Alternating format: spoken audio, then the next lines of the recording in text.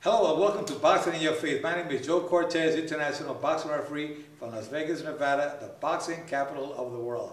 Tonight we have none other than Kenny Bayless, who's been a top-notch referee for the last 20 years. And it seemed like it was just yesterday when Kenny started refereeing, because when I started working with Kenny, helping him out, showing him some pointers as a referee, it seemed like maybe 10 years ago, but it's already been 20 years. And Kenny, but tell our viewers, because a lot of viewers have been asking me, Joe, Kenny, before he became a referee, his face was very familiar, and it's just like Tony Lato and Jack Lazzarelli, they see their faces all the time. Where was your face so familiar? Tell the viewers what you were doing before becoming a referee.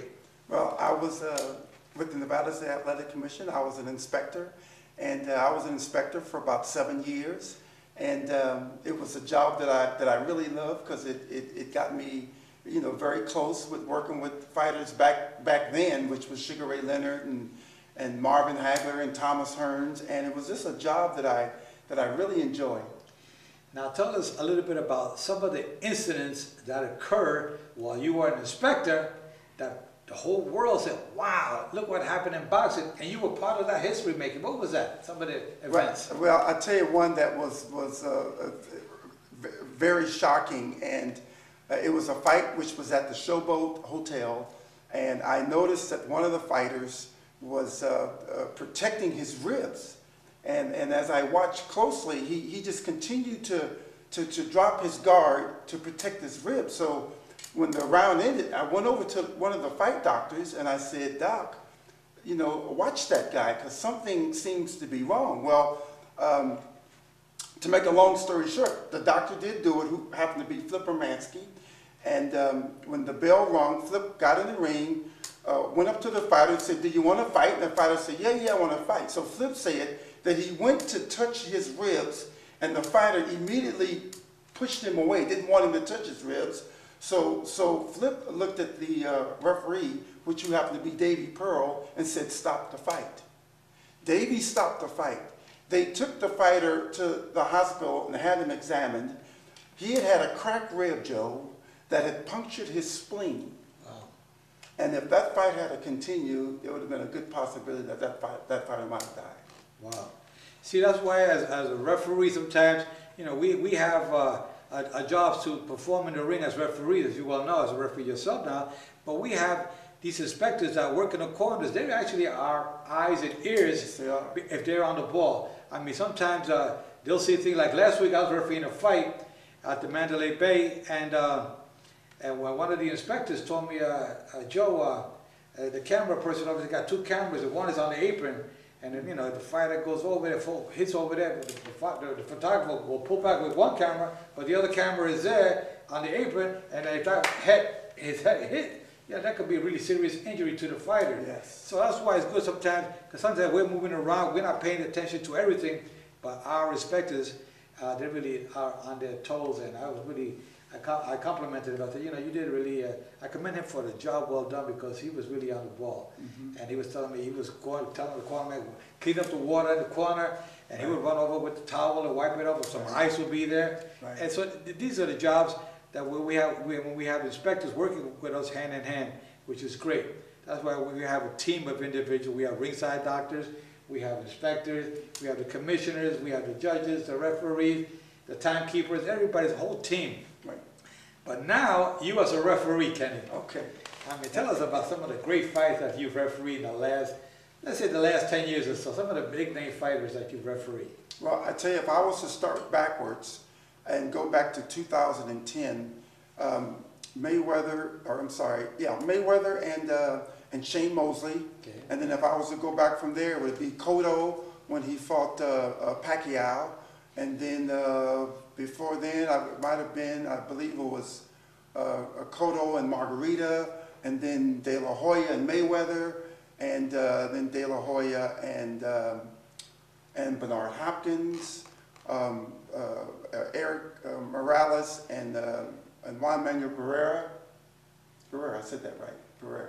But yeah, those have been some of the high-profile fights that I have done over the years, and I'm just thankful and blessed that I've had the opportunity to do them. Well, let me tell you, Kenny, you've done a great job as a referee, and I'm very proud of you because I've been working with you. And, yes. And when I see my proteges out there, get out there and do this, they shine. When they shine, it makes me feel like, wow, this is what I want to see. Top-notch referees win their job. I take a lot of pride in it because we work hand in hand, and when we have seminars and we speak and we brainstorm about different scenarios that may occur in the ring prior to our working at that particular fight. And that's one of the things that we do as referees. We'll sit down and we'll say, well, we know if a cut occurs, or if it's accidental, intentional, low blows, if a fighter slips, crazy things like, hey, what happened to our dear friend Mills Lanes?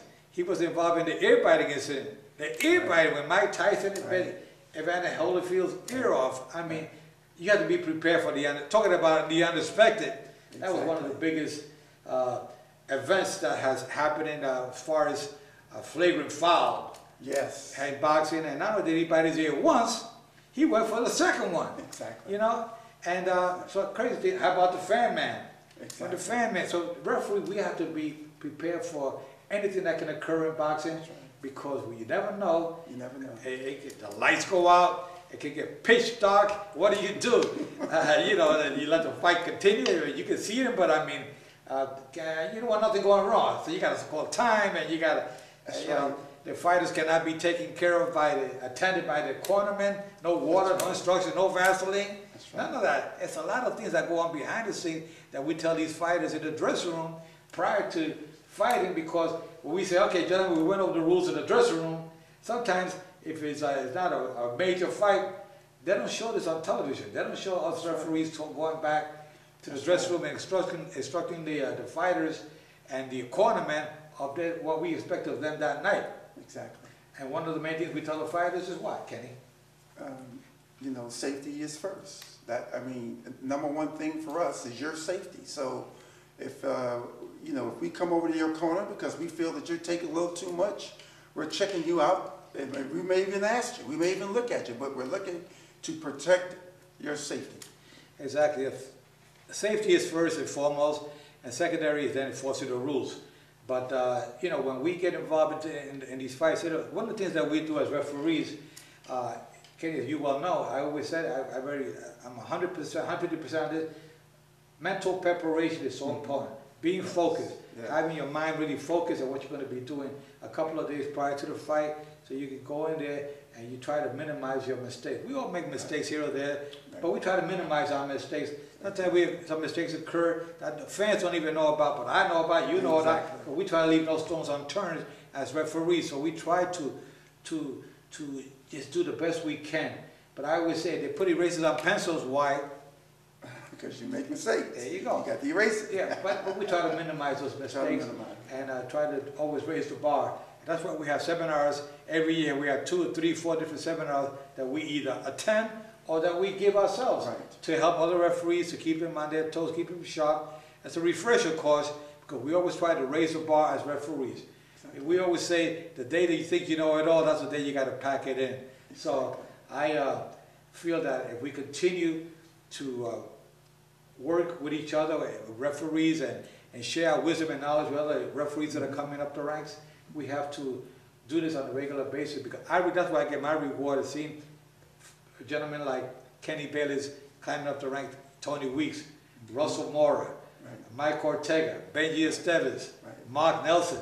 I mean, these are about 6 guys that I've been working for years. Exactly. And that's where I get my satisfaction, knowing that we're trying to revolutionize refereeing with our skills and wisdom and techniques that they didn't use in the past. If you look at some of those fights from back in the 40s and the 50s, I mean, you look at the referees and say, oh my God, those referees let those guys get hit, they go down, they let the fights go too long. See, as a referee, I can tell you one thing, Kenny, the fans probably never even picked up on it, but I don't referee today the same way I started refereeing when I started over 30 years ago. I have learned throughout the years, and that comes with experience, how to protect the fighter, maybe stop the fights a little sooner now than what I would 30 years ago. And and now we go and call into the corners more often. We call in the ringside doctor to evaluate the fighters. And why do we do that, Kenny? Because we want to make sure that the fighter is able to continue. We don't want a fighter to go right back out there after he's taken quite a bit of punishment to continue taking punishment. And Joe, you made a good point. And it's not only in boxing, it's in every sport. If you look at football 30 years ago, and you look at basketball 30 years ago, they have changed the sport for the safety of the athlete. Exactly. The athletes need to have longevity in what they love to do. And they don't need to just get beat up so that they're finished in just a few years. They need that their career extended so that they can make the best of it. Great, great, that's good. Now, fans, I want you to know that tonight we're going to do something a little different. We're going to answer some questions that you guys have been asking us, so we're going to give you those answers shortly after this break. We're going to go with Nick, who's our reporter out in the field and has news that has been occurring the last couple of days, big fights that are coming up. So let's go to Nick, and then we'll come back with some answers that you've been asking us for a while.